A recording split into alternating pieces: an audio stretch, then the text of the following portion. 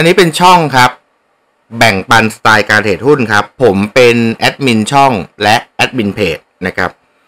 ตอนนี้มียอดติดตามอยู่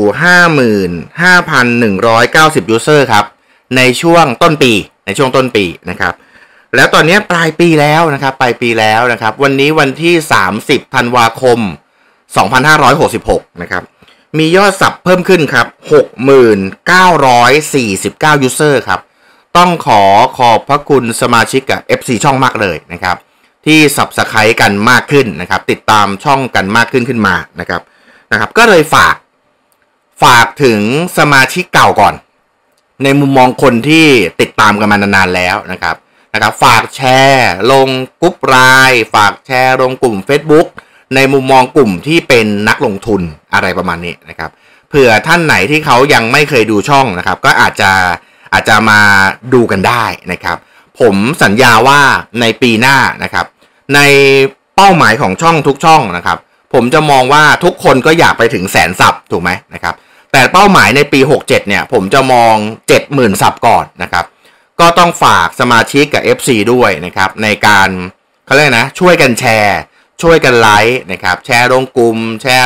ไลน์แชร์ลงกลุ่มแชทอะไรประมาณนี้ในมุมมองกลุ่มนักลงทุนนะประมาณนี้นะครับส่วนอีกเรื่องหนึ่งนะครับฝากอีกเรื่องหนึ่งนะครับว่าถ้ามีสมาชิกบางคนผมเห็นบางท่านเนี่ยเขาคอมเมนต์เรื่องหุ้นแล้วก็อยากจะถามอาจจะถามแนวรับแนวต้านอาจจะถามมุมมองการลงทุนในมุมมองผมในแนวคิดผมเนี่ยแล้วผมตอบช้าในช่องใช่ไหมอันนี้เป็นเพจครับอันนี้เป็นเพจนะเพจ Facebook ครับเข้าไปพิมพ์ในชื่อเดียวกันเลยรูปเดียวกันเลยครับเพจแบ่งปันสไตล์การเทรดหุ้นครับผมจะตอบเรียลไทม์ให้คุณได้เลยว่าหุ้นตัวนี้มันเป็นขาขึ้นหรือขาลงแนวรับแนวต้านเป็นยังไงเทรนเป็นยังไงตอนนี้มีอะไรหนักหนากับหุ้นตัวนี้หรือเปล่าเพราะว่าผมก็พอจะได้ข้อมูลที่ไวอยู่เพราะผมก็จะมีพี่นักทุนที่แบบอยู่ในกลุ่มช่วยบอกข่าวกันเร็วอะไรประมาณนี้นะครับก็เลยแจ้งไว้ก่อนนะครับผมสัญญาว่าในปีหน้าหรือปีถัดๆไปนะครับจะพยายามทำข้อมูลของหุ้นหรืออัปเดตข้อมูลหุ้นเนี่ยให้มันลึกมากขึ้นให้มันมีความรู้มากขึ้นให้มันมีความรู้ที่คนอื่นเขาไม่รู้ประมาณนี้นะครับในมุมมองของกราฟด้วยในมุมมองของเชิงลึกในเกี่ยวกับตัวเลขทางการเงินด้วยนะครับก็ฝากแล้วกันนะครับปีหน้าก็จะหวังไปสู่ 70,000 Subscribe นะครับแล้วก็จะไปแตะแสนในปีไหนก็ลุ้นกันต่อไปนะครับก็ขอบคุณสมาชิกกับ FC ด้วยครับขอบพระคุณครับ Dexon ครับบริษัท Dexon เทคโนโลยีจำกัดมหาชนอันนี้พาร์ทแรก Dexon ทำอะไรไปดูก่อนดูแฟลชชีทนิดหนึ่ง Dexon เป็นกลุ่มบริการครับลักษณะธุรกิจให้บริการตรวจสอบทางวิศวกรรมและสร้างนวัตกรรมทางเทคโนโลยีสำหรับตรวจสอบโครงสร้างและอุปกรณ์การผลิตในอุตสาหกรรมปิโตรเลียมพลังงานและอื่นๆดูกำไรสะสมนิดหนึ่งครับกำไรสะสมของ Dexon เนี่ยเป็นหุ้นใหม่เพิ่งเข้าตลาดนะครับดูได้2ปีคือปี65แล้วก็งบ9เดือนปี66กำไรสะสม110ล้านงบ9เดือนปี66กำไรสะสม72ล้านคิดว่าก็ยังห่างกันไม่เยอะคิดว่าจบปี66 Q4 มีโอกาสเทียบเท่าปี65ครับกำไรสะสมมุมมองยังบวกอยู่ต่อไปดูงบกระแสเงินสดครับเงินสดสุทธิจากกิจกรรมดำเนินงานทำงานได้ตังค์นะปี65แต่ว่าปี66งบ9เดือนเนี่ยวูบหายไปเยอะแต่ถามว่าทำงานยังได้ตังค์อยู่ไหมยังได้ตังค์อยู่แต่ก็วูบหายไปเยอะนะครับตรวจสอบนิดนึงก็ดีนะเงินสดสุทธิจากกิจกรรมลงทุนก็ลงทุนเพิ่มมาตลอดครับเงินสดสุทธิจากกิจกรรมจัดหาเงินปี65ติดลบดีปี66เนี่ยติดบวกคาดว่าน่าจะเกี่ยวกับการเพิ่มทุน IPO ประมาณนี้ต่อไปดูอัตราส่วนทางการเงินหน่อยนะครับ ผมจะดูที่อัตรากำไรขั้นต้นยิ่งมากต่อเนื่องยิ่งดีต้องพูดนี้ก่อนคอนเซ็ปต์เป็นอย่างนั้นปี2565เนี่ยอัตรากำไรขั้นต้น 41% แต่พอมางบ9เดือนปี2566เนี่ยอัตรากำไรขั้นต้นเหลือ 23.66% ลดลงครึ่งหนึ่งนะลดลงครึ่งหนึ่งคิดว่าถ้าเอา Q4 มารวมก็ไม่น่าจะแซงปี65ได้ก็เลยตรงนี้ก็เป็นจุดลบนิดหนึ่งในหน้าแฟกชีตนะครับแล้วก็อีกเรื่องหนึ่งก็เป็นของงบกระแสเงินสดเนาะที่เงินของปี66เนี่ยกิจกรรมดำเนินงานได้มาน้อยจุดลบมี2จุดนะครับนอกนั้นก็ยังบวกอยู่บ้างนะครับต่อไปดูงบการเงินของ Dexon หน่อย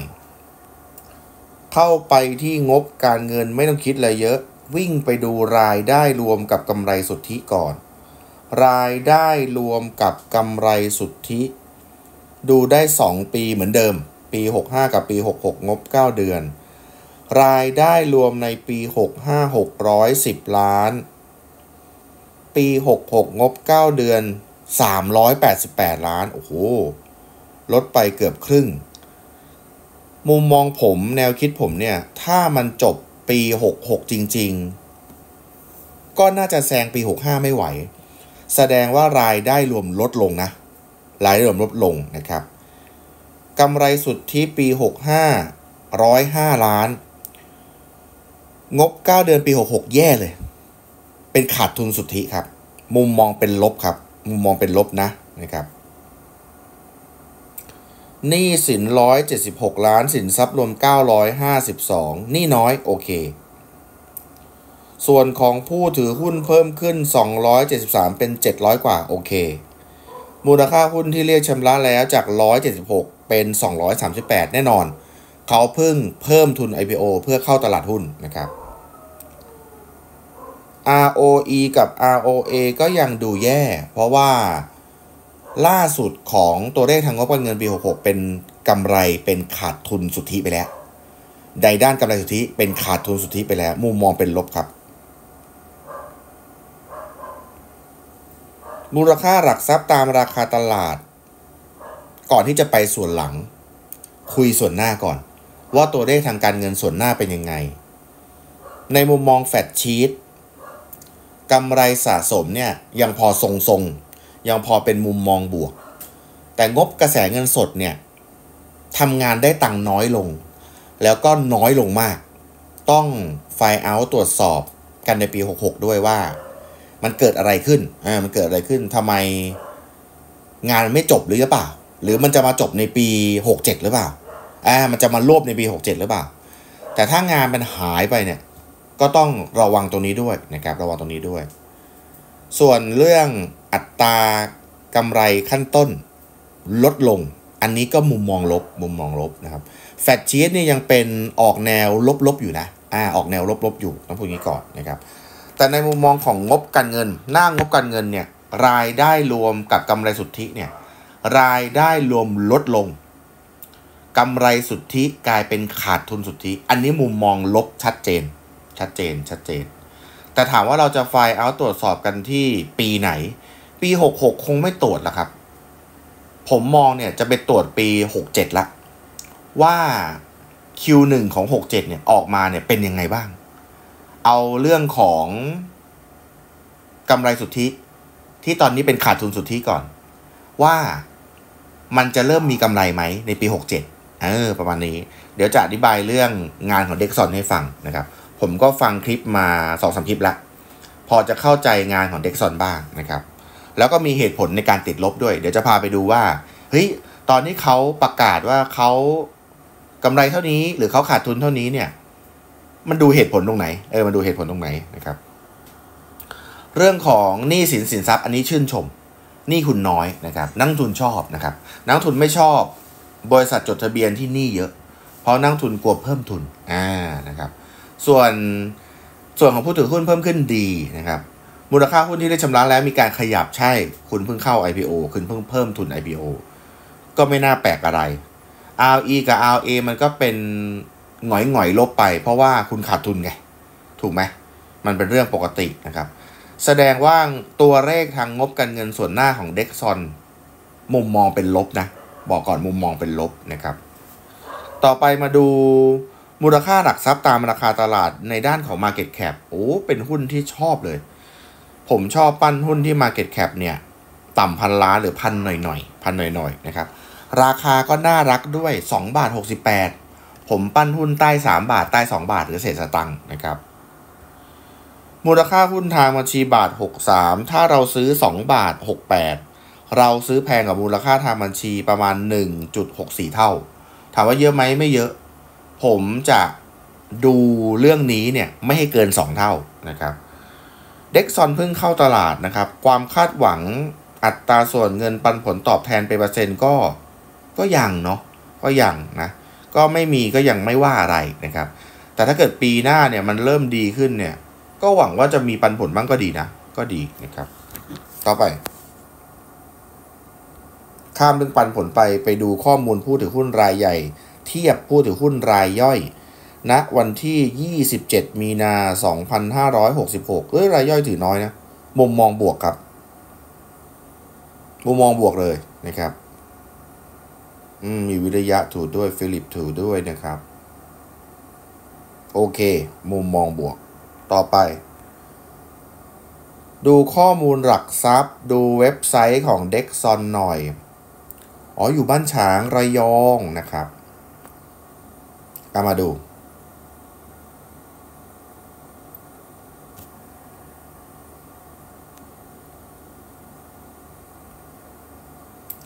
Dexon เนี่ยเขาทำเกี่ยวกับการตรวจสอบท่อ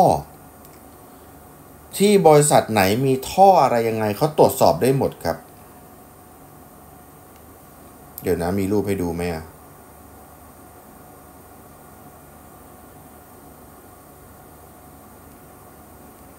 ตรวจสอบท่อส่งครับเดี๋ยวผมให้ดูภาพดูนะภาพมันจะขึ้นไหมนะครับ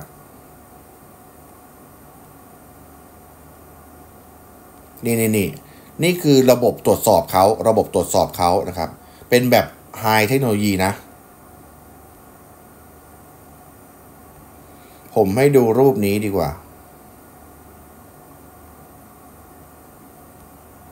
นี่บริการตรวจสอบท่อส่งให้ดู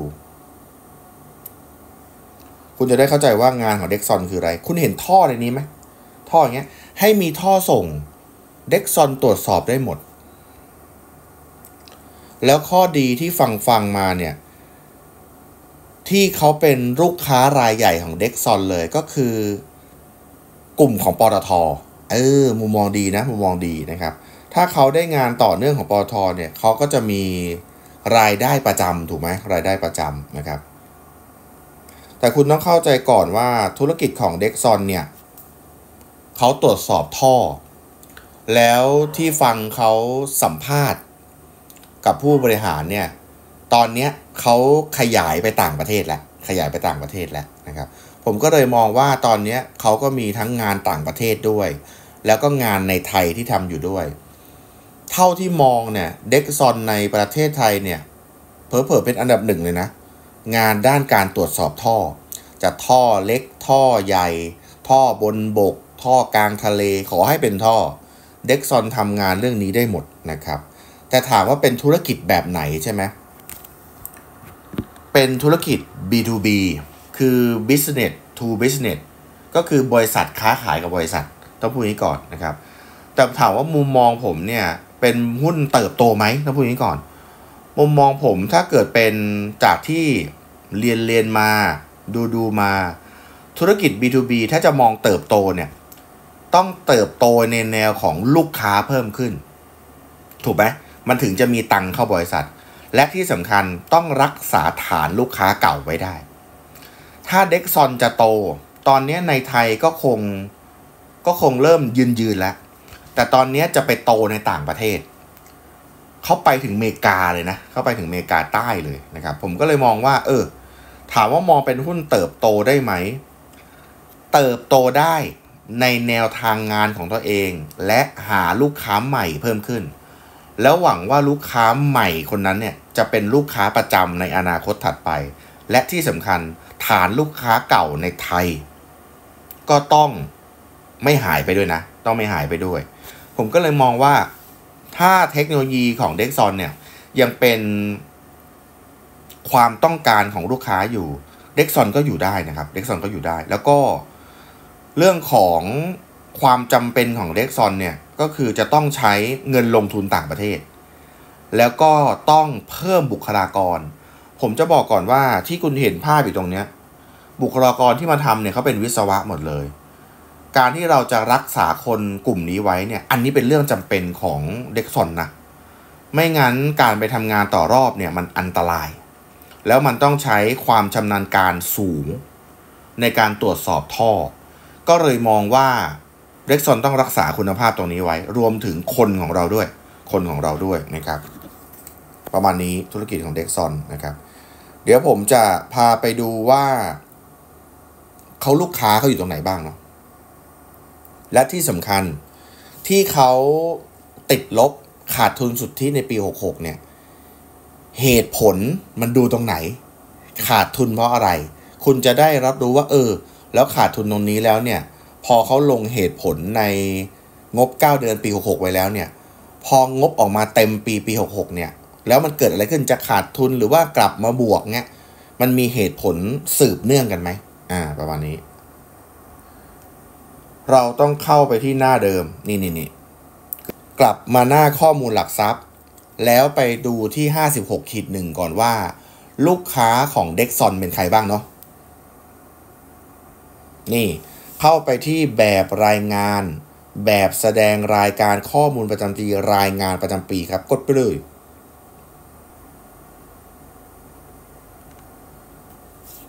นี่ครับนี่คือ56-1ของ Dexon ไล่ไปดู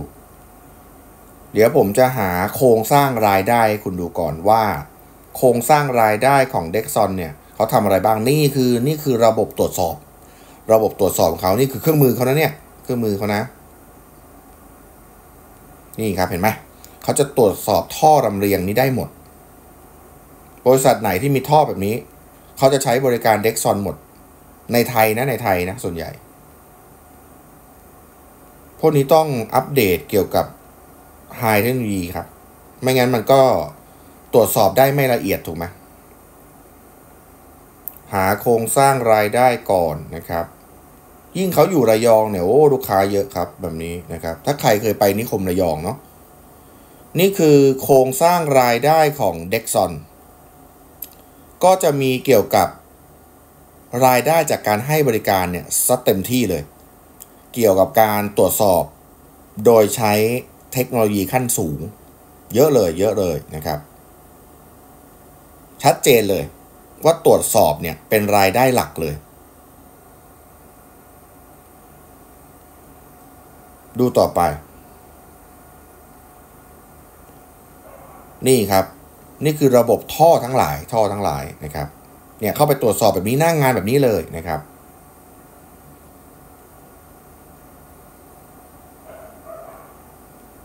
นี่ครับกรอบมาอย่างนี้เลยนะครับกลุ่มวิศวะทั้งนั้นนะครับเข้าไปตรวจสอบนะครับเดี๋ยวลองดูเขาจะมีลงไว้อยู่นะครับเห็นไหมนี่คือระบบไฟฟ้าระบบลมระบบวินนะครับก็ตรวจสอบได้นะตรวจสอบได้หมดนะครับโรงไฟฟ้าลมตรวจสอบได้เหมือนกันต้องใช้ความชำนาญการด้านสูงอยู่เหมือนกันนะครับแล้วก็ต้องมีการฝึกพัฒนากันตลอดครับนี่ครับสิ่งสำคัญอย่างยิ่งที่ลูกค้าจะได้รับคือการที่ลูกค้าสามารถใช้อุปกรณ์นั้นๆและยังคงดำเนินการผลิตตามแผนอย่างปลอดภัยก่อนการบำรุงรักษาและซ่อมแซมโดยหน่วยงานที่ได้รับความไว้วางใจในอุตสาหกรรมปิโตรเลียมปิโตรเคมีอาทิเช่นบริษัทปตท.สำรวจและผลิตปิโตรเลียมจำกัดมหาชนบริษัทปตท.สผ.สยามจำกัดบริษัท PTTEP SP จำกัดคืออยู่ในเครือสผ.บริษัท PTT LNG จำกัดบริษัท PTT อาซาฮีเคมีคอลจำกัดประมาณนี้ก็กลุ่มปตท.ทั้งนั้นเลยที่เขาใช้บริการ Dexon นะครับนี่แล้วก็มีบริษัท IRBC ด้วยนะครับคือเขาเป็นท่อเยอะถูกปะระบบท่อเขาเยอะเขาต้องใช้บริการจาก Dexon นะครับเอาไปดูมีใครอีกไหมนี่ครับระบบตรวจสอบท่อพวกนี้ก็ต้องเขาเรียกนะปรับเปลี่ยนเทคโนโลยีใหม่ๆเข้าตลอดถูกไหมเพื่อให้มันไวและความละเอียดสูงนี่คุณต้องเข้าใจเนี่ยลักษณะงานเขาแบบนี้ก่อนเขาเป็น B2B นะเขาเป็น B2B นะครับแต่ผมคิดว่าการตรวจสอบท่อพวกนี้ไม่ต้องทุกเดือนเนาะคิดว่าน่าจะ6 เดือนครั้งไหมหรือถี่ๆก็3 เดือนครั้งผมคิดว่า6 เดือนครั้งนะหรือว่าปีหนึ่งครั้งหนึ่งได้ไหมต้องพูดอย่างนี้ก่อนนะครับคิดว่าอย่างนั้นนะครับผมก็ไม่ได้มองว่าเขามีรายได้ประจำทุกเดือนนะพูดงี้ก่อนนะครับกับการให้บริการพวกนี้นะครับแต่เขาต้องมีที่เขาจะสร้างรายได้ประจำได้ของ Dexon เนี่ยเขาต้องมีลูกค้าต่อเนื่องไงเงินมันจะได้เข้าทุกเดือนประมาณนี้แต่การตรวจสอบคิดว่าไม่น่าจะทุกเดือนนะคิดว่าน่าจะแบบถ้าถี่ๆเลยก็3 เดือนครั้ง6 เดือนครั้งหรือว่าปีหนึ่งครั้งหนึ่งประมาณนี้นะครับแต่ถ้าเกิดเป็นโรงงานที่กลุ่มของท่อลำเลียงที่มีเพชเชอร์สูงๆก็อาจจะ3 เดือนครั้งหรือเปล่าประมาณนี้นะครับอันนี้ก็สมาชิกกับ FC ถ้ามีท่านไหนอยู่ในกลุ่มทำงานอยู่ในกลุ่มพวกนี้อะไรเงี้ยหรือว่าเป็นคนใกล้ชิดอะไรเงี้ยก็คอมเมนต์บอกหน่อยว่าเขาเป็นอันนั้นกันบ่อยไหมนะครับนี่ประมาณนี้นะครับพอเข้าใจธุรกิจ Dexon แล้วเนาะว่าเนี่ยตอนที่เขาจะไปต่างประเทศเขาก็จะไปพุ่งเป้าหมายเขาเนี่ยก็จะเป็นบริษัทหรือว่าโรงงานที่มีท่อเหมือนกันเขาก็จะใช้บริการ Dexon ประมาณนี้นะครับก็เลยมองว่าก็เป็นธุรกิจที่น่าสนใจในมุมมองอุตสาหกรรมโรงงานในกลุ่มของบริการประมาณนี้นะครับเขาก็ใช้ความปลอดภัยขั้นสูงแหละในการที่จะไปนะครับต่อไปก็ประมาณนี้นะครับเดี๋ยวจะพาไปดูว่าตรงนี้นะย้อนก่อนนะครับเดี๋ยวมือใหม่ตามไม่ทันนะครับตรงเนี้ยเนี่ยกำไรสุทธิกับรายได้รวมเนี่ยที่เราดูไปเนี่ยที่ตอนนี้กำไรสุทธิของปี66มันกลายเป็นขาดทุนสุทธิแล้วรายได้รวมมันลดลงมันมีเหตุผลบอกนักลงทุนไหมไปดูกันไปดูหน้าข่าวครับเนี่ยเรื่องเนี้ยที่เขาอธิบายมาเนี่ยคุณเข้าไปดูได้นะไปดูได้เขาจะชี้แจงไว้ที่ข่าวนี่แหละชี้แจงไว้ที่ข่าวนะครับเท่าที่เปิดดูก่อนอัดคลิปคาดว่าจะเป็นอันนี้คำอธิบายแล้ววิเคราะห์ของฝ่ายจัดการไตรมาสที่3สิ้นสุด30 กันยา 2566ครับกดไปที่รายละเอียดแบบเต็มนะครับนี่สรุปมุมมองผู้บริหารบริษัท Dexon เทคโนโลยีจำกัดมหาชนบริษัทมีรายได้จากการให้บริการ9 เดือนแรกของปี 2566 จำนวน 387.2 ล้านบาทลดลง 1.5% โดยเป็นรายได้ที่ใกล้เคียงกับช่วงปีของปีก่อนหน้าในขณะที่ผลการดำเนินงานผลขาดทุนสุทธิเห็นไหม 38.4 ล้านบาทต่อไปเป็นเหตุผลแล้วเนื่องด้วยต้นทุนการบริการเพิ่มขึ้น 16.5% YOY คือปีต่อปีค่าใช้จ่ายในการขายเพิ่มทุน 41.5% YOY คือปีต่อปีค่าใช้จ่ายในการบริหารเพิ่มขึ้น 45.8% YOY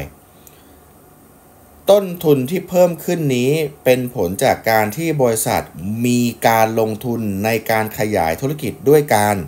เพิ่มบุคลากรในฝ่ายงานต่างๆและมีการลงทุนในเครื่องจักรที่นำมาเพิ่มกำลังการผลิต อุปกรณ์ที่จำเป็นในการประกอบเครื่องมือที่จะนำไปให้บริการกับลูกค้าจึงทำให้ต้นทุนด้านบุคลากรและต้นทุนค่าเสื่อมราคาเพิ่มสูงขึ้นและบริษัทได้มีกิจกรรมส่งเสริมด้านการตลาดเกี่ยวกับการออกแสดงนิทรรศการเครื่องมือและอุปกรณ์ตรวจสอบในประเทศสหรัฐอเมริกาและประเทศทวีปยุโรป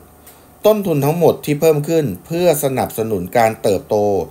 ของการขยายธุรกิจในต่างประเทศสำหรับแนวโน้มธุรกิจในช่วงไตรมาส 4 ปี 66 บริษัทยังคงได้รับงานเข้ามาต่อเนื่องและบางส่วนเป็นงานที่เลื่อนจากการให้บริการจากไตรมาส 3 ปี 66 สำหรับเป้าหมายรายได้ทั้งหมดของปี 2566 บริษัทยังคาดไว้ในกรอบ 680 ล้านถึง 700 ล้านบาทอันนี้ก็คือลุ้นให้จบปี 66 นะซึ่งใกล้เคียงกับเป้าหมายและประมาณการเดิมที่บริษัทได้แจ้งไว้ในช่วงต้นของปี 66 สรุปได้ว่าเอาเงินไปขยายต่างประเทศและที่สำคัญเพิ่มคนถูกไหมเพราะว่าเขาจะไปต่างประเทศเนี่ยเขาไม่สามารถเอาวิศวะของไทยเนี่ยไปอยู่นู่นได้เขาก็ต้องเพิ่มคนที่จะพร้อมไปอยู่ต่างประเทศก็เลยมองว่าแบบนั้นก็เลยค่าใช้จ่ายเนี่ยพุ่งสูงมากทำให้เขาเนี่ยตัวเลขของทางการเงินเนี่ยติดลบเป็นขาดทุนสุทธิไปก็มองแบบนั้นนะครับอันนี้คือเหตุผลที่คุณอยากรู้แล้วเขาก็เหมือนสัญญาไว้อย่างหนึ่งนะว่าถ้าจบปี 66 เนี่ยรายได้รวมเขาเนี่ยเขายังมองเท่าเดิมคือ 680-700 ล้านบาทผมก็เลยมองว่าถ้าทำได้แบบเนี้ยแล้วกำไรจะกลับมาไหมต้องพูดอย่างนี้ก่อนนะครับผมคิดว่านะ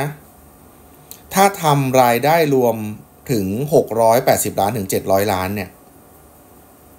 อาจจะขาดทุนน้อยลงพูดอย่างนี้ก่อนอาจจะขาดทุนน้อยลงนะครับหรือกำไรมันนิดหน่อยเพราะการที่เขาขยายไปต่างประเทศเนี่ยมันคงไม่ปุ๊บปั๊บทีเดียวถูกไหมเพราะงานเขามันไม่เหมือนธุรกิจ B2C อันนี้คือเราเป็น B2B กว่าจะเริ่มงานกว่าจะวางบินกว่าจะได้เงินมันไม่ใช่แบบเดือนต่อเดือนปุ๊บปั๊บแล้วงานพวกนี้ใช้อาศัยความละเอียดผมก็เลยมองว่าปี 2566 เนี่ยเดี๋ยวเขาปิด Q4 ปุ๊บเนี่ยคุณลองดูตัวเลขเลยนะครับว่าสำหรับคนที่แบบเข้าใจธุรกิจ Dexon แล้วอยากจะปั้น Dexon แล้วมันก็ต้องถ้าคุยจริงนะมันก็ต้องปั้นตอนเขาแย่นี่แหละถูกไหมปั้นตอนเขาแย่นี่แหละนะครับแต่ในมุมมองของผมเนี่ยผมอยากให้ตรวจสอบ Q1 ของปี 67ว่าที่เขาบอกว่าตอนนี้คุณขยายไปต่างประเทศแล้วใช่ไหมแล้วปี 66 คุณแย่ใช่ไหมปี 67 คุณต้องเริ่มฟื้นนี่งานคุณเพิ่มขึ้นแล้วคุณเพิ่มคนแล้วเพิ่มคนเพราะอะไรเพราะงานจะเพิ่มที่ไหนต่างประเทศถูกปะแต่ที่สำคัญคุณต้องรักษาลูกค้าในไทยไว้อย่างทรงตัวนะถูกไหมไม่งั้นรายได้รวมคุณมันจะหายนะต้องพูดงี้ก่อนนะครับสรุปธุรกิจของ Dexon เนี่ยเป็นธุรกิจของ B2B บริษัทค้าขายกับบริษัทแสดงว่าแนวการเติบโตที่ผมฟังสัมภาษณ์ผู้บริหารเนี่ยมันเป็นการเติบโตโดยการขยายฐานลูกค้าตัวเองถูกไหมออกไปต่างประเทศและที่สำคัญต้องรักษาฐานเก่าในประเทศไทยให้ได้สำหรับคนที่พอจะเริ่มเข้าใจธุรกิจของ Dexon แล้วโอเคคุณเป็นมุมมองปั้นได้สำหรับคนที่เข้าใจธุรกิจส่วนในมุมมองกราฟแน่นอนครับผมมาอัพแบบนี้กราฟมันต้องถูกแล้วล่ะถูกไหมแต่ก็ต้องไปดูว่าแล้วถ้าเราจะมั่นใจในการปั้น Dexon เนี่ยในตอนไหนใช่ไหมในตอนที่เขาเริ่มมีกำไรกลับมาในปีนี้มากกว่าคือปี 67ผมเป็นมุมมองแบบนั้นสรุปปั้นได้ครับถ้าเข้าใจธุรกิจแล้วก็ติดตามเขาด้วยครับว่าเมื่อจบปี 66 จริงๆแล้วเนี่ยรายได้รวมแบบที่คุยกันไว้จะมาไหม680กับ700ล้านเนี่ยแล้วตัวขาดทุนสุทธิอยู่เนี่ยมันจะขาดทุนน้อยลงไหมแต่ถ้าขาดทุนแบบเวอร์วังอลังการมากขึ้นเนี่ยไม่ดีนะควรจะแบบขาดทุนให้น้อยลงหรือกลับมาบวกนิดหน่อยก็ได้Dexon ประมาณนี้ต่อไปดูกราฟ Dexon ครับดูกราฟ Dexon ครับ DEXON พาร์ทแรกนะครับ ราคาปัจจุบัน2บาท68ตังค์ราคาเส้น200วัน2บาท82ตังค์ราคาปัจจุบันอยู่ใต้เส้น200วันมุมมองเป็นลงถูกไหมDexon เป็นหุ้นใหม่เพิ่งเข้าตลาดย่อในเดย์ได้ไหมย่อย่อในเดย์ก็สามารถเห็น Dexon ตั้งแต่เข้าตลาดได้ครับเข้ามาก็ต้นปี66นะเข้ามาก็สร้างราคาน่ารักไว้ให้เลยดอยอยู่ที่5บาท30นะครับลงมาพักฐานตรงนี้อยู่แป๊บหนึ่งตอนตลาดแบบเหนือ1,500นะเหนือ1,500นะครับแล้วพอตลาดไม่ดีเนี่ยก็ลูดลงมาแรงเหมือนกันจาก5บาท30เนี่ยลงมาปรับฐานอยู่ที่บาท78ตังค์จาก5บาทกว่าลงมาบาท78โอ้ปรับฐานดีครับปรับฐาน66%นะแล้วตอนนี้ก็เริ่มทะยานเข้าไปหาเส้น200วันนะครับนี่แหละเหตุผลที่อัพนะครับก็เลยมองว่าจาก5บาทมาบาท78รอบหุ้นเป็นแพงมาถูกขาลงครับขาลงนะครับแล้วมาอัพทำไมใช่ไหมผมมองว่าถ้าวีคหน้าในจุดเนี้ยมันอาจเป็นขาลงใช่นะครับถ้าวีคหน้าเนี่ยกราฟมันเริ่มเป็นฝั่งขึ้นเห็นไหมกราฟมันเริ่มเป็นฝั่งขึ้นถ้าวีคหน้าDexonกระโดดขึ้นไปเหนือ3บาทได้เนี่ยจะเป็นครั้งแรกในการที่Dexonเนี่ยกลับมาขาขึ้นอีกครั้งนะขาขึ้นอีกครั้งนะครับแล้วที่สำคัญเนี่ยคุณจำตัวเลขทางการเงินได้ไหมว่าตอนนี้มันแย่ตอนนี้กราฟมันสะท้อนเรื่องแย่ไปแล้วนะครับแล้วคุณได้ฟังเหตุผลที่เขาชี้แจงได้ไหมว่าเขาแย่เพราะอะไรไอ้มุมมองแย่นะโอเคแย่เข้าใจแต่มันแย่เรื่องการขยายธุรกิจไปต่างประเทศผมว่าตอนนี้กราฟรับรู้ไปหมดแล้วว่าแย่เพราะอะไรผมก็เลยมองว่าถ้ากราฟสะท้อนแบบนี้เขาสะท้อนเรื่องแย่ไปแล้วตอนนี้เขาไปมองแล้วว่าเฮ้ยถ้าคุณน่ะไปต่างประเทศแล้วเนี่ยถ้ามุมมองดีทุกอย่างมันจะกลับมาได้แล้วกราฟมันก็จะสะท้อนเป็นขาขึ้นก็เลยมองว่าถ้าDexonยังไม่หลุด2บาทและไม่ลงมาหลุดบาท78อีกDexonมีโอกาสลงจบเรียบร้อยแล้วต่อไปเป็นการพักตัวเพื่อขึ้นต่อผมก็เลยมองแบบนี้มองว่าจากบาท78ไปถึงใกล้ๆ3บาทตอนนี้ผมมองเริ่มเป็นขาขึ้นแล้วแต่ถ้าจะยืนยันเป็นขาขึ้นจริงๆเนี่ยขอเห็น3บาทแล้วไม่หลุด2บาท40 2บาท50ประมาณนี้ประมาณนี้ก่อนนะครับทำได้2แผนDexonทำได้2แผนนะก็คือแผนเก็งกำไรก็ได้แผนปั้นก็ได้สำหรับคนเข้าใจธุรกิจ B2B แล้วจะเติบโตในการหาฐานลูกค้าต่างประเทศเพิ่มประมาณนี้นะครับผมจะมองการปั้นก่อนในแผนปั้นเนี่ยผมจะดูหุ้นที่ปรับฐาน 50% ก่อนและปรับฐาน 70% ก่อนในไม้แรกไม้2ปรับฐาน 50% ของ Dexon อยู่ตรงไหนประมาณ2บาท64ประมาณนี้แล้วปรับฐาน 70% อยู่ตรงไหนลองลากดูก่อน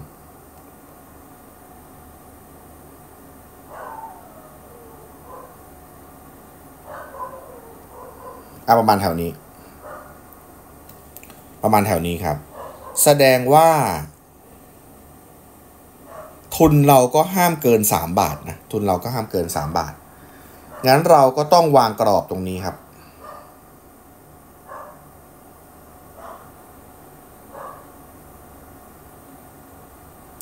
วางกรอบที่2บาท82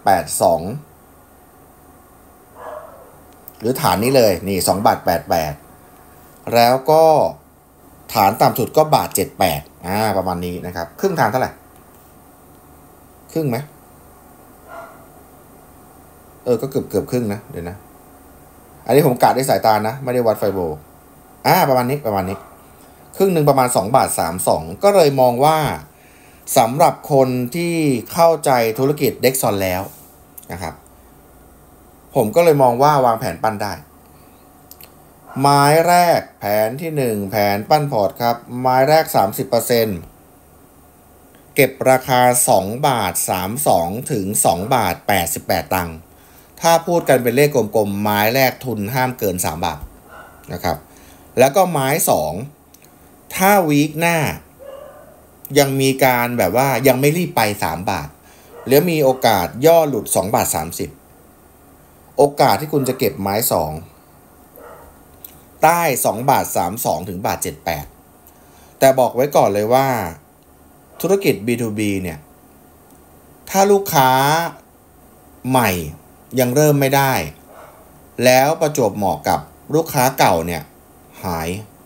ต้องระวังตรงนี้นะเพราะบางทีเนี่ยรายได้มันจะวูบหายไปเลย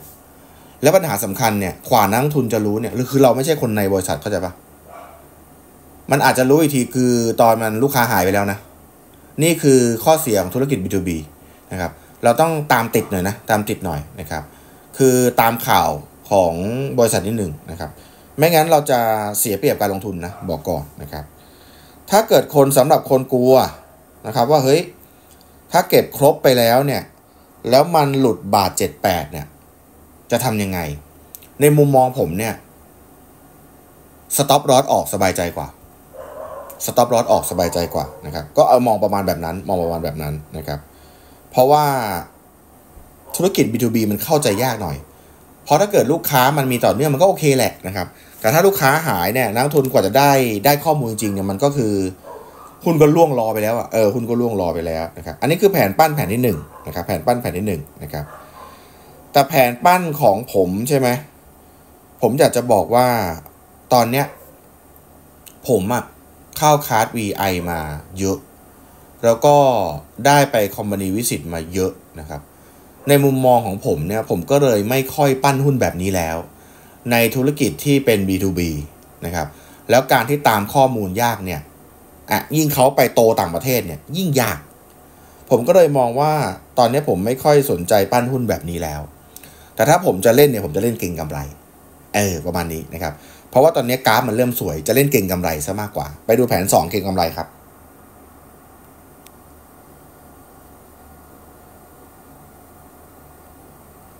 ถ้าเป็นเก็งกำไรใช่ไหมเดี๋ยวนะวาดให้ดูก่อนฐานอยู่นี่อันนี้ยกโลอันนี้ยกโลถูกไหมวาดให้ดูอันนี้โลอันนี้โลยกอันนี้โลยกดีนะตรงเนี้ยชอบเลยนะครับแล้วก็แนวรับอยู่ใกล้ๆ2.40 ใช่ไหมถ้าเบรก2.88 ได้เนี่ยแนวต้านที่เราจะเจอก็คือ3 บาท3.20 กับ3.40เอากรอบนี้ก่อนนะครับเอากรอบเก็งกำไรก่อนเนาะกรอบปัจจุบันคือไปข้างหน้าแนวต้านในกรอบปัจจุบันแนวรับในกรอบปัจจุบันกรอบใหญ่เนี่ยนะครับแนวต้านในกรอบปัจจุบัน3.60 แนวรับในกรอบปัจจุบัน1.78 ครึ่งทางเท่าไหร่2.69 ไม่ตรงก็พิมพ์นะครับประมาณนี้แสดงว่า Dexon ในกรอบเนี้ยยังอยู่ในโซนแนวรับในกรอบปัจจุบันคือใต้2.69 ถึง1.78 โซนแนวต้านในกรอบปัจจุบันเนี่ยคือเหนือ2.69 ถึง3.60 ตังค์แนวรับแรกคือโลของแท่งเทียนปัจจุบันครับ2.42 แนวรับถัดมา2.36 แนวรับหลังพิงฝาผมให้ตรงนี้2.18 ห้ามหลุดละหลุด2.18 เนี่ยโอกาสจะวิ่งไปหา1.78 ละก็พูดนี้ก่อนนะครับ แนวต้านแรกคือไฮของนักเทรดปัจจุบันครับใกล้ๆค่ากลาง2.74 ปิดเท่าไหร่นะปิด268โอเคปิดดีปิดเขียวเดี๋ยวดูวอลุ่มหน่อย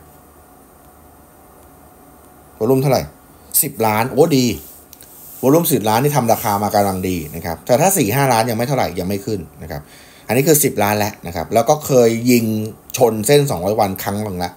ก็คือเทสแรงขายไปแล้วรอบหนึ่งนะครับคนที่ติดอยู่ก็น่าจะออกไปบ้างแล้วล่ะนะครับแล้วเราดูข้อมูลผู้ถือหุ้นรายใหญ่ที่ผู้ถือหุ้นรายย่อยก็รายย่อยถือน้อยแล้วเนาะแสดงว่ารายย่อยเนี่ยเขาหนีไปตั้งแต่ต่ำ2 บาทแล้วนะมองดูนะครับต่อไปนะครับถ้าเกิดคนจะเล่นเก็งกำไรแล้วมันปิดแท่งเขียวใช่ไหมอาจจะเอาแนวรับครึ่งแท่งไว้หน่อยแนวรับครึ่งแท่งอยู่2.58 เรียกว่าเป็นจุด stop loss ต่ำแล้วกันนะครับแต่ถ้าผม stop loss ผมจะใช้ stop loss แบบ2.18 2.36 กับ2.42 นะครับเพราะผมคิดว่าหุ้นมันยังเพิ่งขึ้นมานะครับแนวต้านแรก2.74 แนวต้านถัดไป2.88 แนวต้านถัดไป3.08 ผมจะบอกก่อนว่าหุ้นแบบเนี้ยมันสวิงแรงคุณต้องตอนที่คุณเล่นเก็งกำไรเนี่ยคุณต้องล็อกไว้เลยว่าขายก่อนแนวต้านจะแนวต้านไหนก็เถอะนะครับแนวต้านถัดไปจาก3.8 3.24 แนวต้านถัดไปจาก3.24 เริ่มแพงแล้ว3.42 แนวต้านสำคัญในรอบนี้ของ Dexon ครับ3.60 สรุปแผนเทรดเล่นรอบเก็งกำไร Dexon DEXON แนวรับแรก2.42 แนวรับถัดมา2.36 แนวรับหลังพิงฝา2.18 ใช้3ราคานี้เป็นจุด stop loss จุดคัดตัดขาดทุนหลุด2.42 หลุด2.36 หลุด2.18 ต้องออกแนวต้านแรก2.74 ปิด2.68 ปิดดีกับวอลุ่ม10 ล้านถ้าวีคหน้ามีวอลุ่มซัพพอร์ตต่อเนื่องเบรก2.74 ได้และที่สำคัญไม่หลุด3แนวรับนี้แนวต้านถัดไปเส้น200วันก่อน2.82 กับ2.88 ถ้าชนเส้น200วันแล้วยืนได้มีโอกาสขึ้นต่อแนวต้านถัดไปจากเส้น200วันครับ2.88 และ3.8 ก่อนถ้าชน2.88 กับ3 กับ3.8 แล้วย่อก็ไม่ควรหลุด2.50 กับ2.80 นะแล้วกลับไปเบรก2.88 ได้ใหม่กลับไปเบรก3.8 ได้ใหม่แนวต้านถัดไป3.24 3.42 แนวต้านสำคัญในรอบนี้ของ Dexon ครับ3.60 แผนเทรดเก็งกำไร Dexon พัดแรกประมาณนี้ครับในมุมมองของสายปั้นถ้าคุณเข้าใจธุรกิจแล้วคุณก็วางแผนปั้นได้เลยไม้แรกคุณได้แน่ๆครับได้3 บาทนะครับแต่ไม้2เนี่ยไม่แน่ใจถ้าเกิดในวีคหน้าเขาเบรกทะลุแบบ3.20 ไปเงี้ยการที่มันจะย่อแรงอีกครั้งเนี่ยก็น่าจะลุ้นงบ Q4 แล้วล่ะที่จะออกมาเป็นยังไงนะครับแต่เราก็ต้องก่อนที่จะปั้นอะไรเนี่ยก็ศึกษาเข้าใจธุรกิจก่อนนะครับแต่ถ้าเกิดที่ผมพูดมาเนี่ยในมุมมองตัวเลขทางงบการเงินกับตัวธุรกิจอะถ้าคุณยังไม่เข้าใจคุณเข้าไปใน YouTube พิมพ์ Dexon วักนิดหนึ่งแล้วพิมพ์ภาษาไทยว่าหุ้นจะมีรายการบางรายการกับยูทูบเบอร์บางท่านเนี่ยสัมภาษณ์ผู้บริหารไว้แบบละเอียดเลยอยากให้คุณเข้าไปฟังก่อนหรือว่าเข้าไปอ่าน 56-1 ก่อนเข้าไปอ่านตัวของรายละเอียดในเรื่องของตัวเลขที่เขาติดลบก่อนคุณได้เข้าใจว่าปี66เนี่ยมันเป็นปีที่แย่นะที่เรามองก่อนปี66เป็นปีที่แย่นะรายได้รวมก็ลดลงกำไรก็ลดลงเนื่องจากการเอ